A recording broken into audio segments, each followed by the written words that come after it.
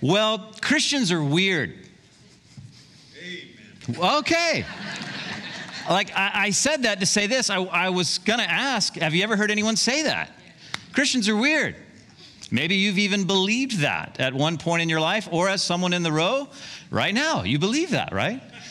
Christians are weird. You say, what do you mean by that? Well, Christians can do weird things. Now, like, I only think it would be a Christian that would wear a shirt that would have like this representation on it. And if you have this shirt in your rack in your closet, I mean, no offense, but I just mean like, only a Christian would wear something like that, right?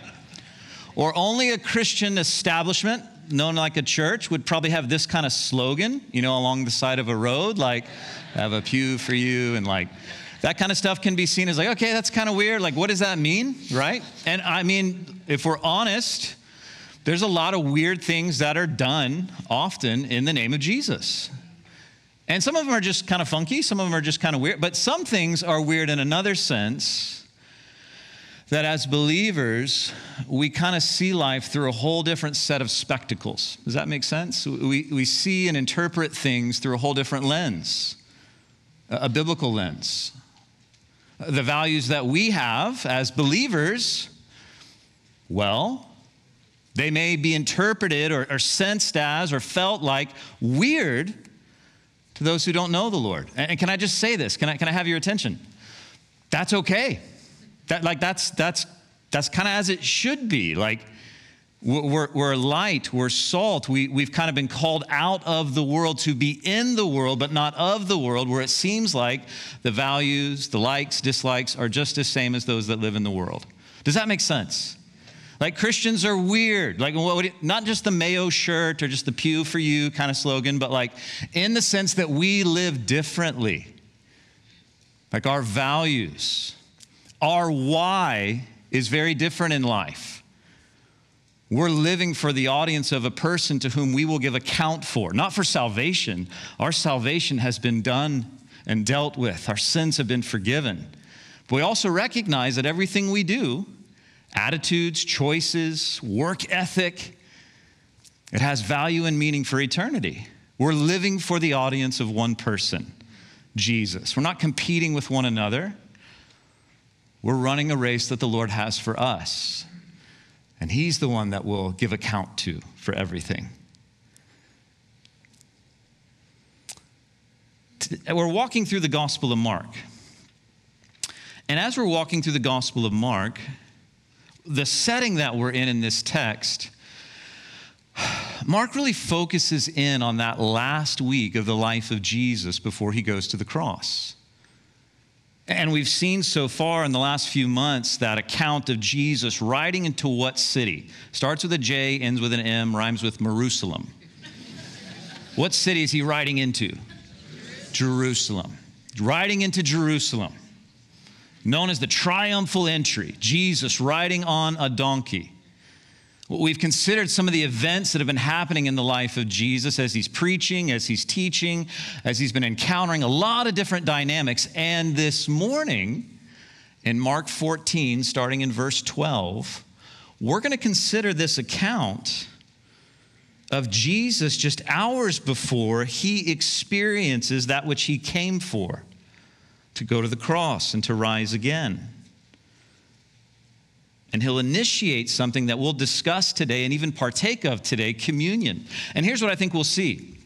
We're going to see that communion is not one of those things that you would chalk up as, well, that's weird, but it's truly wonderful. Truly wonderful. At the end of our time together this morning, it's my hope and my intention to share some things with you on the meaning and the impact of what we'll do today that I hope give you kind of a tangible opportunity to be renewed, to be refreshed, and to rejoice in who Jesus is through communion. But as our rhythm is, let's study through the text. Let's look at verse 12 in Mark chapter 14, and then we'll begin to walk through what the Lord has for us in His Word this morning. I'm going to be reading and teaching from the New Living Translation, but let's look at verse 12. On the first day, Mark writes, of the festival of unleavened bread, when the Passover lamb is sacrificed. Well, Jesus' disciples asked Him, where do you want us to go to prepare the Passover meal for you? Now, Mark gives us the setting. It's the first day of the Feast of Unleavened Bread, he tells us. This is a 7-day festival. Let me ask you a question. When you hear the word festival, do you see that as a somber, sobering, kind of quiet experience or a joyful remembrance? Which one? Joyful, yeah. That's the setting of this situation.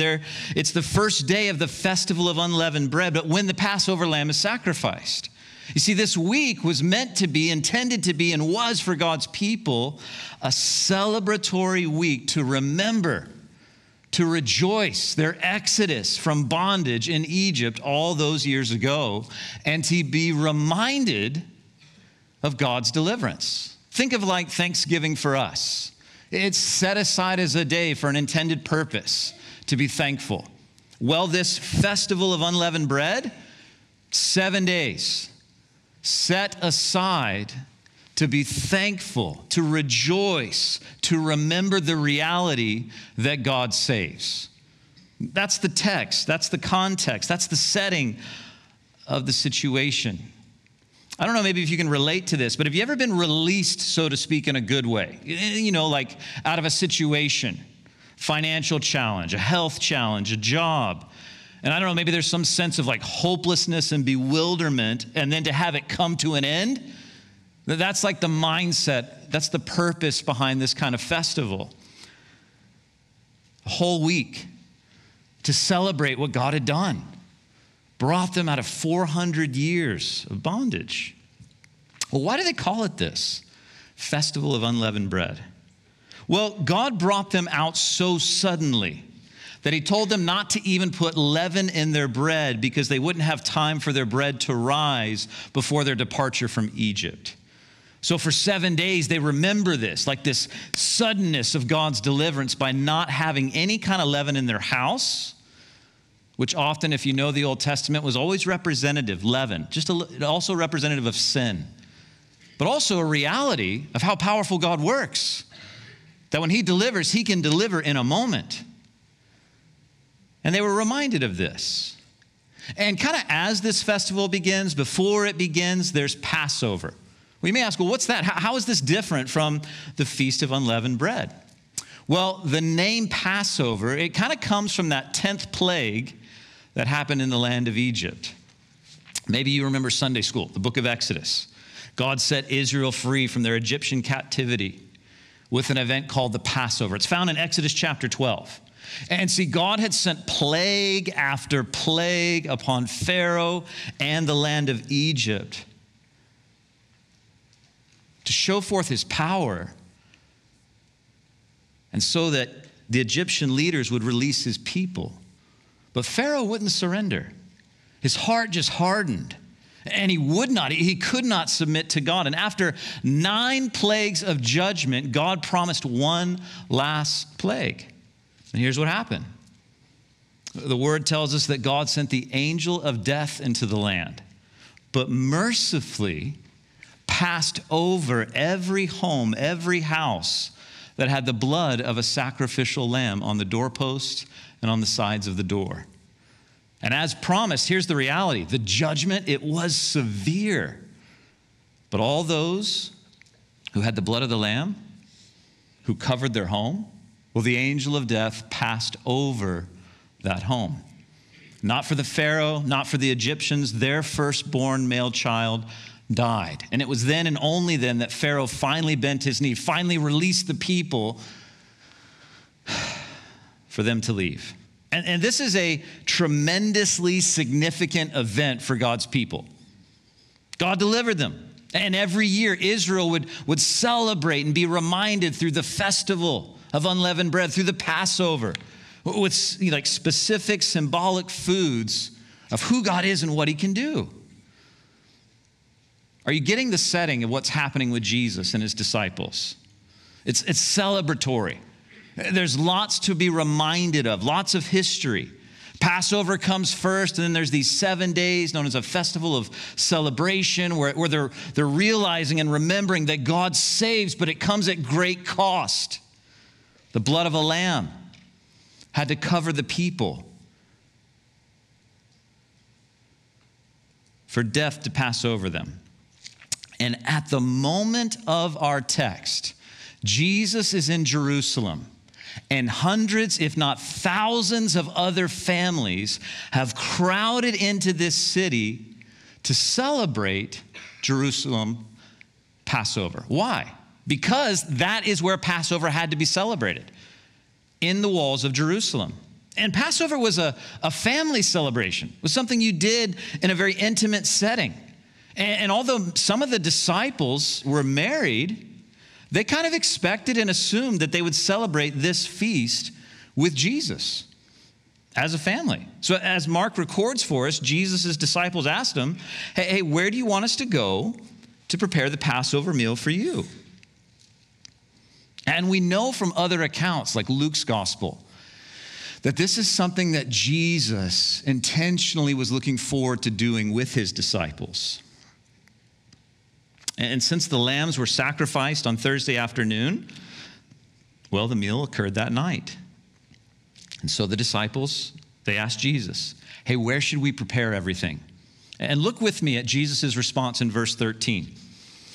Mark tells us, so Jesus sent 2 of them into Jerusalem with these instructions. As you go into the city, a man carrying a pitcher of water will meet you. Follow him. And at the house he enters, say to the owner, the teacher asks, where's the guest room where I can eat the Passover meal with my disciples? He'll take you upstairs to a large room that is already set up. And that is where you should prepare our meal. So Mark says in verse 16, the 2 disciples went into the city and found everything just as Jesus has said, and they prepared the Passover meal there. Now, obviously, Jesus had made some arrangements. He was ready for their questions. We don't know if he made these arrangements in a way that was just practical or supernatural. Say, what do you mean? Well, did he go to the owner of the house ahead of time, make arrangements for that evening, give him a code word? The teacher asks. And then the owner would do everything that was needed to prepare. I don't know. Was it supernatural? We've seen Jesus work this way before, right? Remember Mark 11? Remember this account? Let me read it to you from verse 1. Speaking of Jesus, it says in Mark 11 that he sent his 2 disciples and said to them, go into the village opposite you, and immediately as you enter, you'll find a colt tied there, on which no one has yet ever sat. Untie it, bring it here. And if anyone asks you, why are you doing this? You say, the Lord has need of it. And immediately he will send it back here. And they went away, Mark tells us. They found the colt tied outside the street, and they untied it. What's happening here in Mark 14? Is this something that Jesus just kind of set up ahead of time? Is this something that he does supernaturally? I don't know, but I do know this. It does show to us a truth that I hope is settled in your souls, that ultimately Jesus is in control. Everything that's happening here, remember what Jesus said, no man takes my life from me. The cross was not an afterthought. It was something that was ordained by God to accomplish our salvation. And the account written by Luke tells us that these 2 disciples here, they were Peter and John. And Peter and John went, as Jesus told them to do, to look for a man carrying a pitcher of water. Now, that would have been an easy thing to spot in that day. You say, why? Well, because men, if they were carrying any kind of liquid in that culture in a public, they would carry it kind of in wineskins. A man carrying a pitcher of water would be out of place. It'd be like seeing something today of a man carrying like a bedazzled purse, right? Like, unfortunately, in our culture, maybe that wouldn't be so obvious, but like in that culture, you'd go, oh, okay, that's not the normal way. Like, that's what they would, okay, I see that. That's the guy, right? Well, they were to follow him and say to the owner, the teacher wants to know where his room is. Why all this secrecy? Well, here's what's interesting. By keeping this location secret, Jesus delayed Judas's betrayal until after the meal. Jesus was going to the cross for sure, but he intentionally wanted to make a point to celebrate Passover with his disciples before he went to the cross. You see, Judas, we know just from here in Mark 14, if you look at verse 10, it says that Judas Iscariot, one of the 12 disciples, went to the leading priest to arrange to betray Jesus to them. And they were glad delighted when they heard why he had come, and they promised to give him money. So he began looking for an opportunity to betray Jesus. Jesus and his disciples, they often stayed in the Garden of Gethsemane during festivals and feasts. Judas would know that location easily. In fact, that's where he'll ultimately be betrayed. But he had no knowledge of this upper room, so he couldn't betray Jesus there. Well, Peter and John, they get everything set up. And look what it says in Mark 14, verse 17. It says, in the evening, Jesus arrived with the 12. And as they were at the table eating, Jesus said, I tell you the truth. One of you eating with me here will betray me. And greatly distressed, each one of them kind of in turn asked, am I the one? And he replied, it is one of you 12 who is eating from this bowl with me. Now get the scene. The disciples are enjoying a Passover meal, a Seder meal with their Lord. And at that time, sharing a meal was a tremendous sign of intimacy, relationship, friendship. We know that they were all kind of reclining at the table together, kind of in a casual but very close setting. Like often you may think of this setting like Leonardo da Vinci did, like with this painting. It doesn't necessarily this kind of scene where everyone's Caucasian, sitting around a table with a tablecloth. It almost looks like they even just have each little roll kind of placed perfectly. You know, this obviously isn't a photograph, but this next slide will show you more kind of like what it would have been like. Like sitting around a rustic table, they're kind of reclining. That would have been the culture of that day. I don't know, I'm thankful for progression. I like seats at a table, I like that. But this would have been kind of the setting of the scene as Jesus is sharing these words.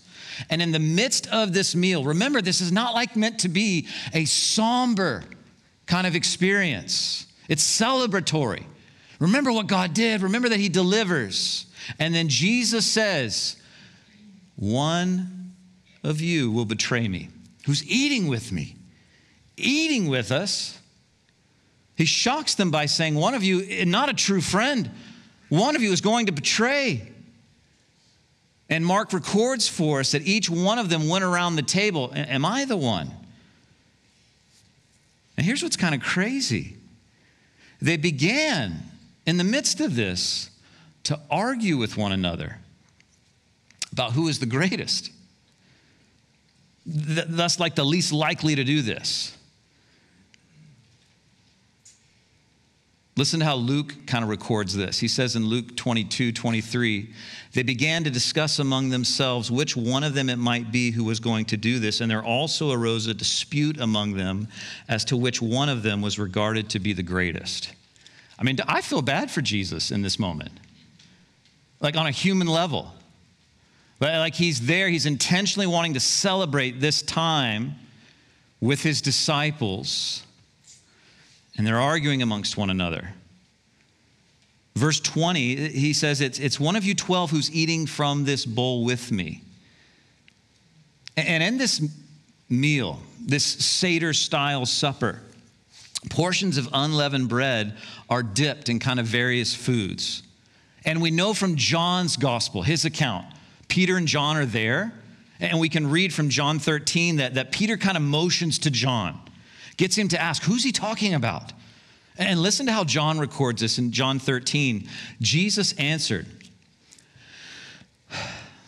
that it is the one for whom I shall dip the morsel and give it to him. So he dipped the morsel, took it, and then gave it to Judas, the son of Simon Iscariot. And after the morsel, Satan then entered into him. And Jesus said to him, what you do, do quickly.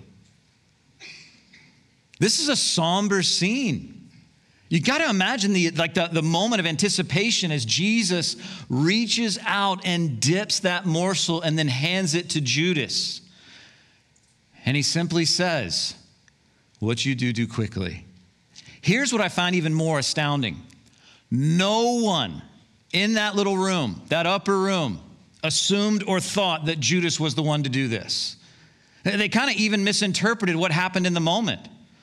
John records for us, continuing on in chapter 13, he says this, Now, no one of those reclining at the table knew for what purpose he said this to him. Some were supposing because Judas had the money box that Jesus was saying to him, buy the things we have need for the feast, or else that he should give something to the poor. They thought Jesus was just giving Judas kind of an errand to do. He was a trusted guy, the guy you trust with the money. No one would have suggested Judas. He held the money back. But I want you to note this. Judas's temptation started with the desire for earthly things, and it ended with Satan entering his life. He gave him an open door into his life through what? Greed. Greed. It's not wrong to have material things. In fact, God will bless some of us with material things, with resource, with money. But here is one of the strongest New Testament's calls in relationship to the temperature of our heart. Beware of the love of money, because it is the root of all evil. This is where Judas is. Went after money and fell away from the Lord. Satan entered in. And what does Jesus do? He continues to extend friendship to Judas even until the very end. A few times during the meal, Jesus mentions that someone's going to betray him. In John 13, Jesus made mention that, when he was even washing their feet. Mark doesn't record this at this point. But in John's gospel, we know that Jesus took time to wash the feet of the disciples. And Jesus said this, now you are clean, but not all of you. One of you is going to betray me. Do you see gentle Jesus in this moment, still kind of wooing through kindness Judas to repentance? It's like he's saying, Judas, I know your heart, but change your mind.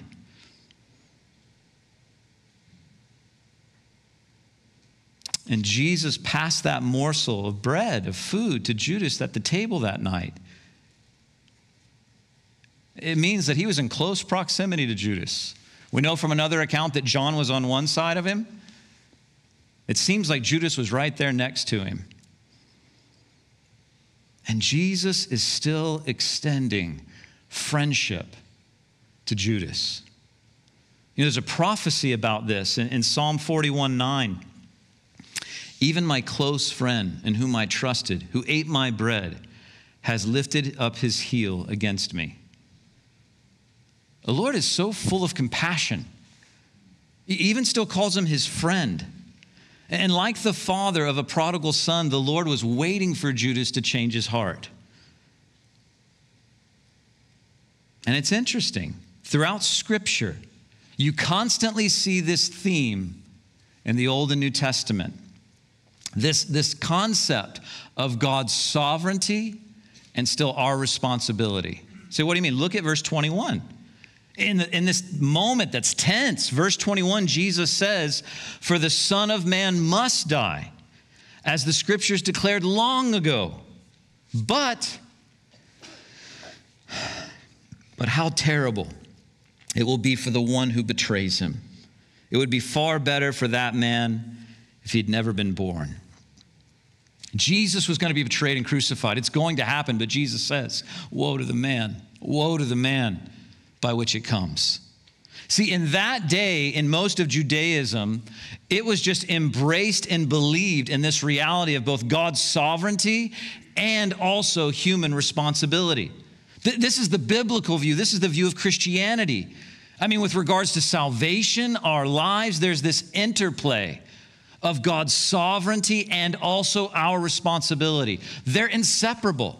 Elsewhere in the Word, in the book of Acts, let me read this to you as Peter is sharing. He says this, men of Israel, listen to these words. Jesus the Nazarene, a man attested to you by God with miracles and wonders and signs which God performed through him in your midst, just as you yourselves know, this man delivered up by the predetermined plan and foreknowledge of God, God's sovereignty, you nailed to the cross by the hands of godless man and put him to death. Therefore, let all the house of Israel know for certain that God has made him both Lord and Christ, this Jesus whom you crucified. Did you catch that? that Jesus was delivered up according to God's plan. And also in the same breath, and this man you nailed to the cross. It was God's plan to send Jesus, but at the same time, they were responsible for nailing him to the cross. That's why Peter says, let all the house of Israel know that God has made him both Lord and Christ, the Jesus whom you crucified.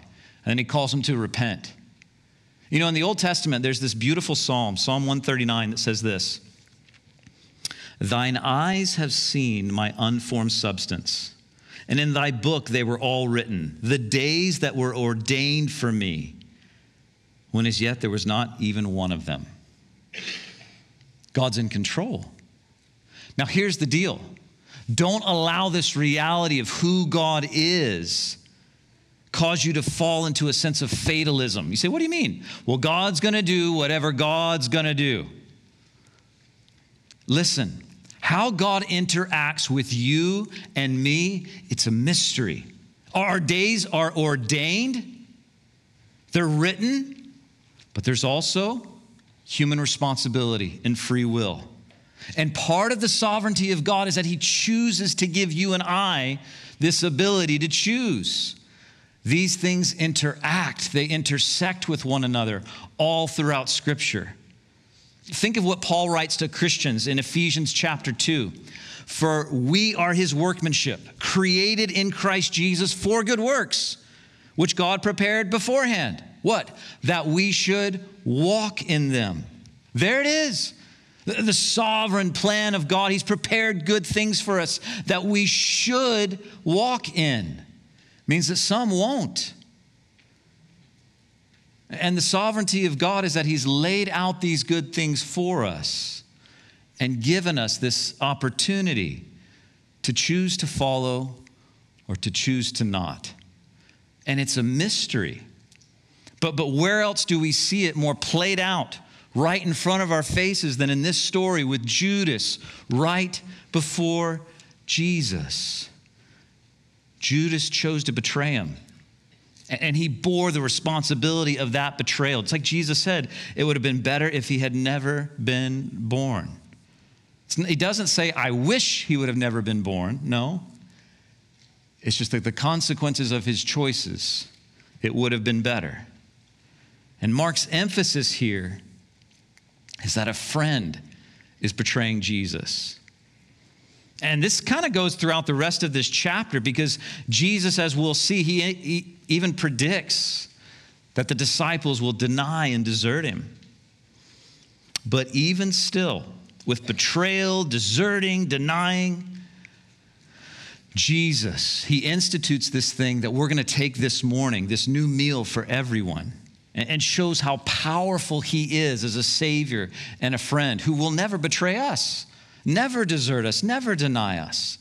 And listen, this is the backdrop of what we're going to do this morning as we take communion. We all come with shortcomings. Can anyone agree with that? Amen. We all come flawed and failed. And Jesus still is there with arms wide open. Amen.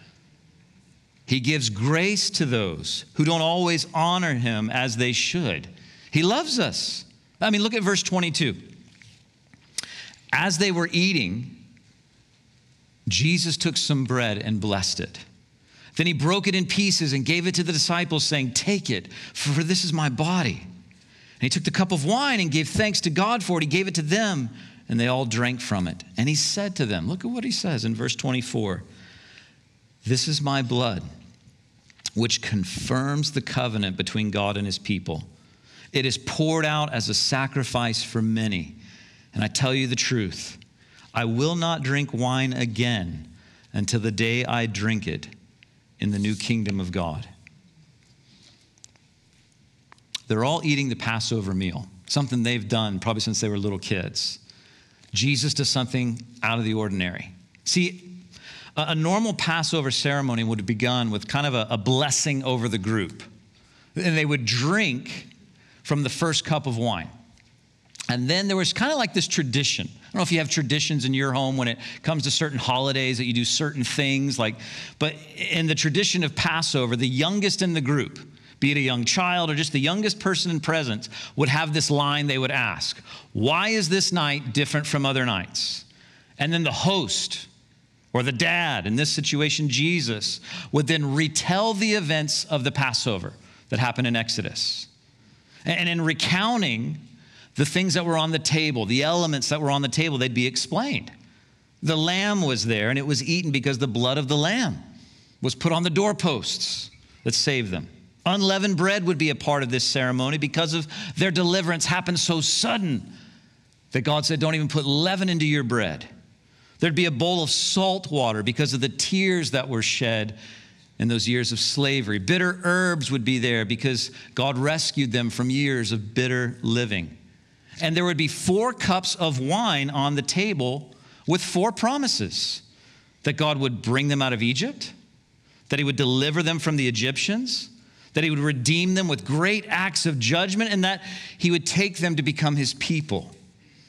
And in this scene, after they're reliving kind of the original Passover in this way, they would drink the 2nd cup, and then the meal would begin.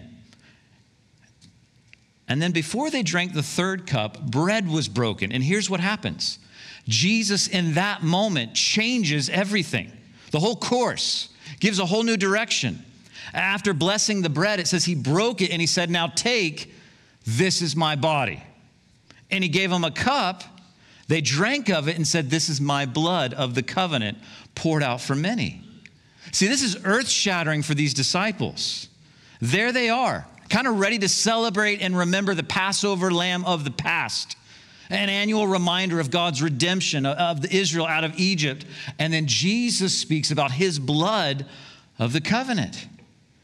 And in this meal, the bread no longer reminds them of past deliverance, but now it's reflective of what Jesus has done. And the blood, meant to signify the blood on the doorpost, now it brings in a whole new life. And it's interesting, as a church, as the church, we don't necessarily have a variety of feasts and festivals and ceremonies that ancient Israel did. We're not a physical nation, but a spiritual people group. But there are 2 ceremonies that Jesus left the church with: baptism and communion. And in communion, we receive so much as believers. And as we close this morning, here's what I'd like to do. Before we come to the table to receive communion, I want to share with you 10 things. You say, oh my goodness, I thought we were done. You got 10 more points? Well, as I was thinking through and preparing for this, I came across a sermon from a friend of mine named Pastor Nate. And Pastor Nate shared 10 takeaways that I think are so helpful for us as we prepare our hearts for communion. And I want to share them with you. We'll even put them up on the screen. Here's the first one. Communion. It reminds us of the incarnation. You say, what does that mean?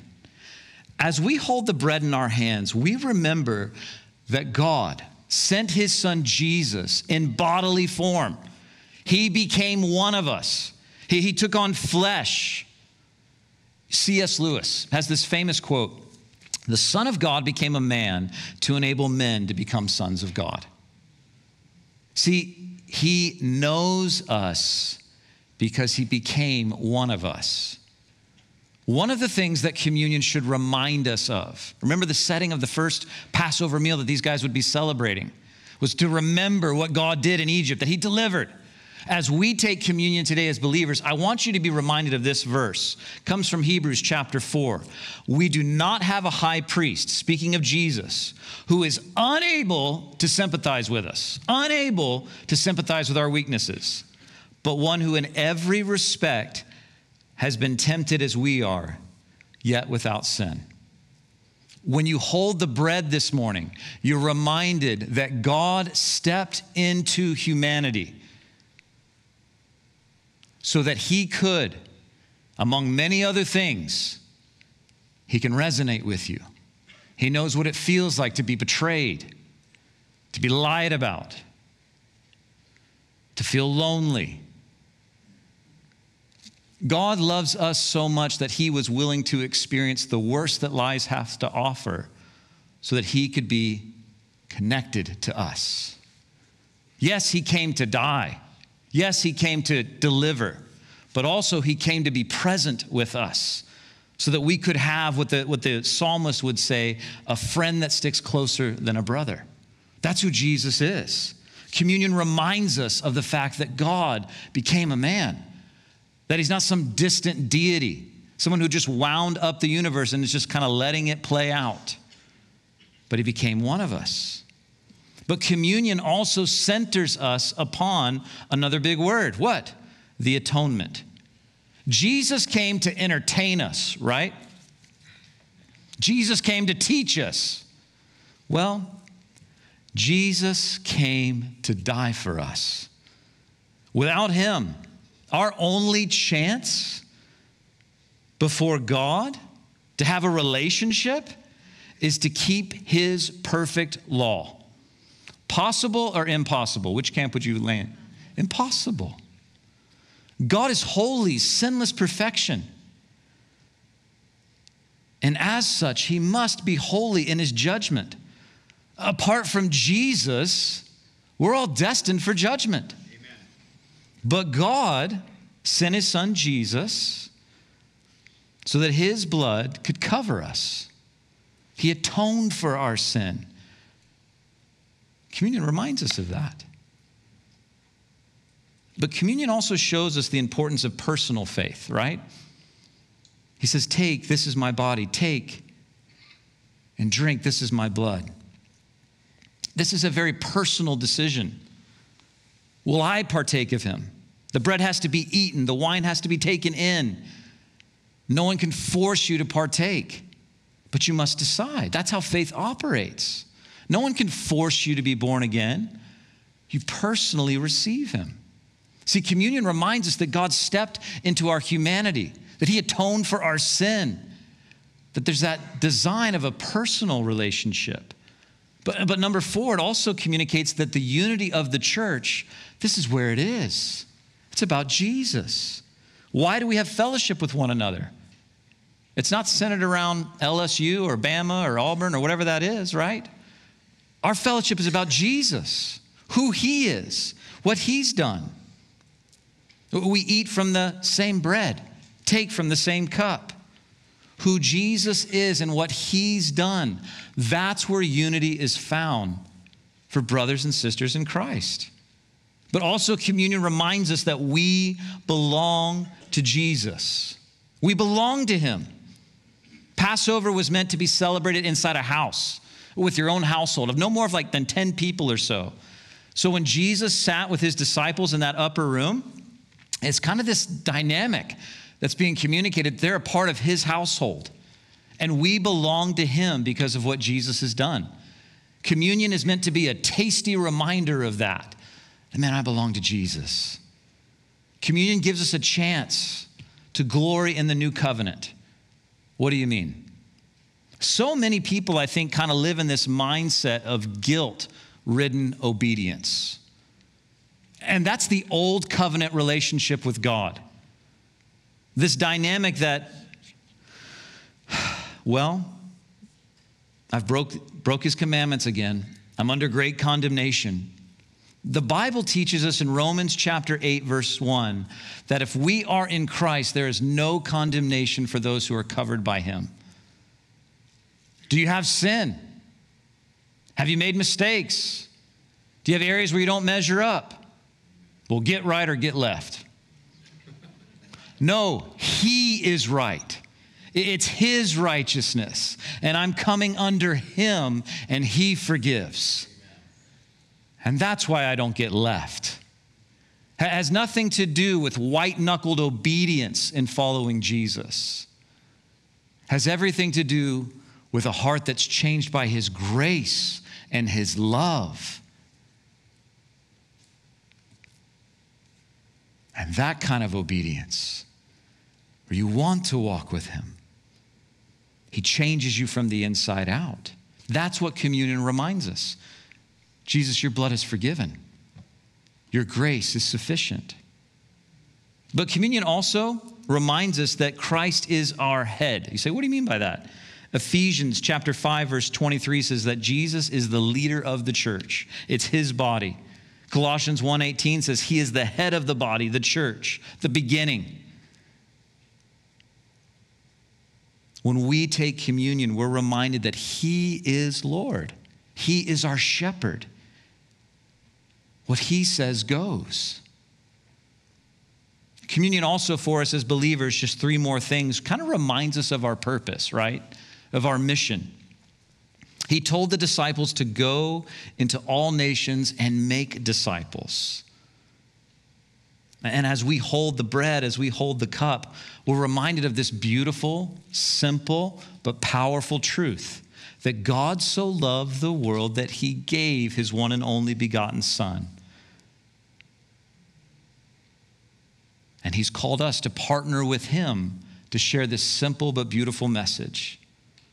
Communion, though, it also offers an opportunity for self-reflection. Like 1 Corinthians 11, let each person examine themselves. It's not something to be done flippantly, but almost in a sacred way. A holy opportunity to say, Lord, look what you've done. I want to live righteously before you. Opportunity to confess before him. And lastly, I would say this, communion stirs our hope for the second coming. I love that. Jesus said, I will not drink this cup again until the day I drink it in the new kingdom of God.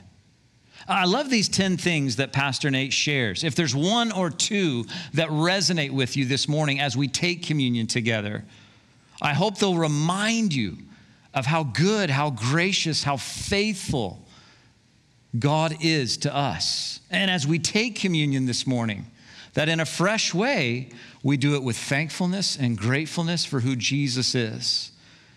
Because the greatest truth of the gospel is this: God so loved the world that he gave his Son for you. So this morning, as we take communion, I pray that that can be in a way that's celebratory, because Jesus is coming back again. The communion reminds us of that he's kind of waiting to take that cup, that fourth and final cup of Passover, I guess you could say, as it were, until he does it with us forevermore.